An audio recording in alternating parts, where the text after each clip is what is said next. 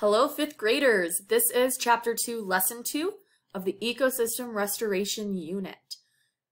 We already did Activity 1. Remember, we are skipping Activity 2, so we're going to go ahead and get started with Activity 3. Before we really dive in, I want you to turn back to page 37 of your Ecosystem Restoration Workbook, or turn to page 4 of your Chapter 2, Lesson 2 Activity Packet, and discuss or think about some of the ideas you recorded from the book with someone near you or in your head. Go ahead and pause the video to do this now. Now we'll synthesize information from different sources to come to a new understanding about how plants get food molecules. We are going to be looking at our book, Energy Makes It All Go, and our ecosystem restoration simulation. These two sources are going to help us get a new understanding to answer the question, where do food molecules for plants come from? Before we begin, and before we start looking at the simulation, I want you to think back to the book that you just read and answer this question. What new understandings did you get from the book? To answer this question, you can write your answer in your Chapter 2, Lesson 2 activity packet in a notebook. You can talk to someone around you, or you can think about the answer in your head. Pause the video and do this now. Next, we'll observe the simulation again to look for ideas about where plants get their food molecules. So we are going to observe the ecosystem restoration simulation to look for ideas about where plants get their food molecules. So let's go ahead and open that simulation. Okay, so I'm going to press play, and let's just observe again what we notice.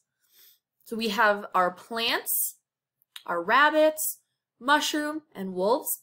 Remember, the gray diamonds are carbon dioxide that's in the air. Our sun is giving us energy.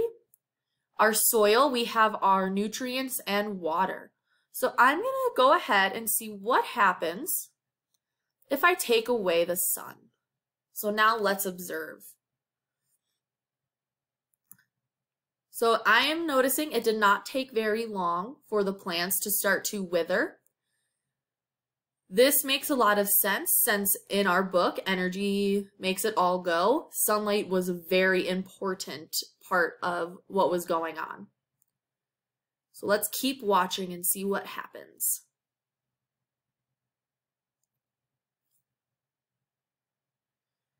So I'm noticing that the rabbits are starting to wither and die out. So if you notice, the plants have a lot less matter.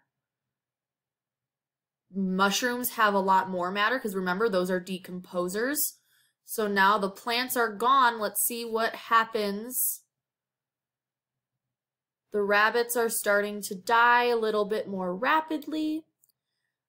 And because of this, I'm going to assume that the wolves are going to start dying as well. So I'm going to go ahead and add the plants back and the sunlight back.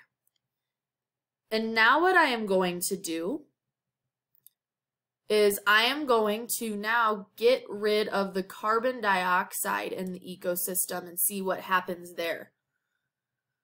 It looks like adding the sun restored balance throughout the ecosystem, but now it looks like the plants are starting to wither again without carbon dioxide. I wonder why that is happening. And I think we know from our last observation, without the sun, without plants, then the rabbits will start to die and then the wolves will start to die. So let's go ahead and add carbon dioxide back. And now let's remove some water and see what is going to happen now without water.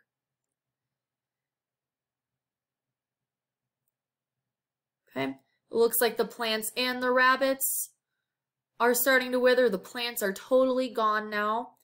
There's a lot of matter with our mushrooms or our decomposers, because remember, they get energy from droppings or dead organisms. So now the rabbits are gone, and it looks like the wolves are starting to die out.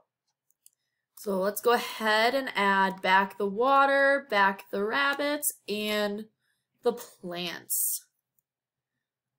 So what I am noticing is that we need a balance of all of these elements for a nice balanced ecosystem.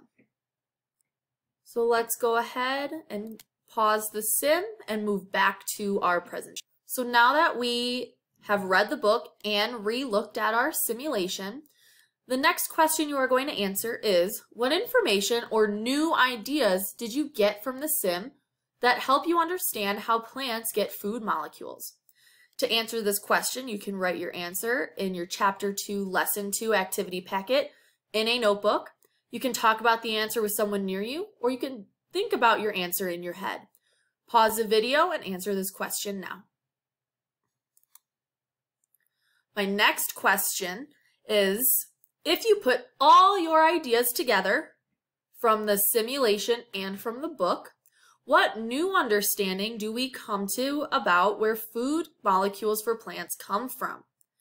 To answer this question, you can write the answer in your Chapter 2, Lesson 2 activity packet. You can talk about the answer with someone near you, or you can think about your answer in your head. Go ahead, pause the video, and answer this question. That concludes our Lesson 2 for Chapter 2. Thank you so much. I'll see you for Lesson 3.